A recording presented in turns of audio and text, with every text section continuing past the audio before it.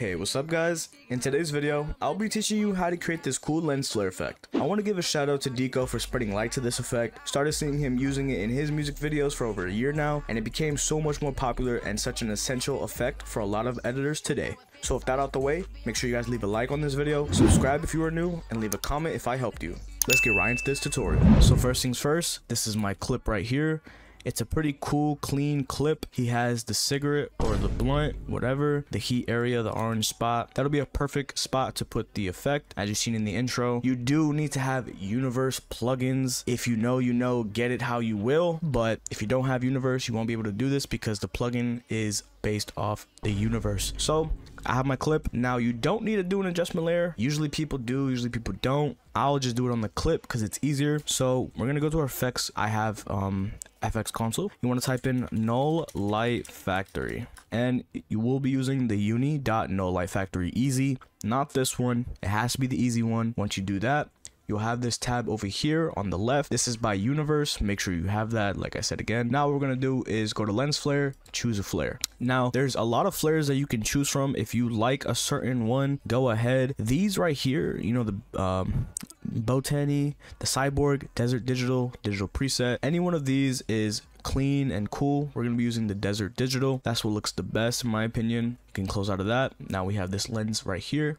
We can also tweak the other like categories, and you know, this is basically like the choose a flare preset, same thing. Also change the color here if you'd like, if you want to change it up a little bit, but the default is orange, so we're gonna leave it as orange. Now what we're gonna do, I'm gonna turn the flare brightness down to 0 so we can track this before we, you know, animate it. I'm gonna go to the first keyframe over here. We're gonna hit light location. We're gonna hit the clock on the left, and now we have our keyframe down. I'm gonna hit the clip again and hit U on my keyboard, and you will be able to see your keyframes. Now I'm gonna go frame by frame, making sure the center is on the blunt part, so we can hit our key to go frame by frame like this, and I'll get back to you when I'm done. Now as I'm finished with the tracking, as you can see, it is tracked nice and neatly. Yeah, so on this frame I'm gonna add a marker. Now what we're gonna do next is enable the flare brightness animation. So we're gonna hit the clock on the left of it, hit that. We can hit U on our keyboard to see the keyframe. Go a couple frames ahead, and now we're gonna raise the brightness up. Usually I like to do a like 120, and then towards the middle-ish, raise it up to about, you know, 5 or 6. We'll do 126, get a little more brighter like that. And then the end, we'll just put it down to 0. Now we're gonna highlight over only the flare brightness keyframes. So there's only 3. After you highlight over them, you wanna right click, keyframe assistant, easy ease. Now we're gonna go to our graph editor, which is right here on the left side of our panel. And now we're gonna change this from speed to value.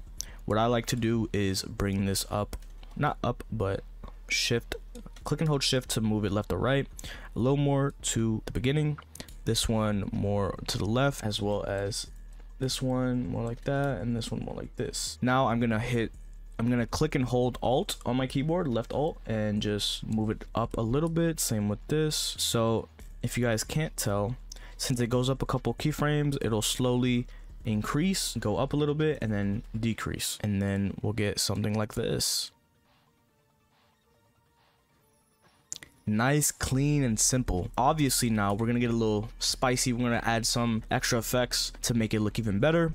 What you can do is add some chromatic aberration or some warp chroma if you don't have, you know, Red Giant plugins. So here what I'm gonna do is just hit warp chroma, put that down to 1, and if we see this like this, go like that a little bit, probably like 980, like put in the middle this, and in the end highlight, easy ease, and you get more of like this chromatic effect. You can even add a warp fisheye just to make that, you know, look a little more realistic as a chromatic aberration. You can even add a transform here just to do a little cool effect. Position it like that, aiming towards it. This isn't really a part of the tutorial. You guys can follow along if you want to. I'm just kind of making it a little more cleaner just for you guys to, you know, some ideas you guys can use like that.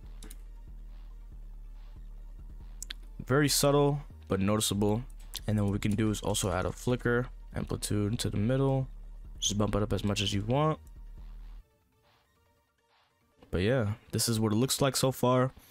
And what you can also do is, this is also optional, but usually I use this because sometimes it looks cool. You can add some bleach bypass. So what it does is basically darken, you know, your subject in certain spotlight areas, and it'll highlight, well, sometimes it'll highlight, you know, the main glow or whatever is the main attraction in this clip, like that. Don't really need to ease that, but you can if you want to. But it's very subtle but very noticeable, and you'll get something like this. So that'll be it for today's lens flare tutorial. If you guys did find this helpful, I would appreciate it if you guys could leave a like, subscribe if you're new, leave a comment on what other tutorials you would like to see. We're on the road to 24,000 subscribers. I'll catch you in the next video. Peace out.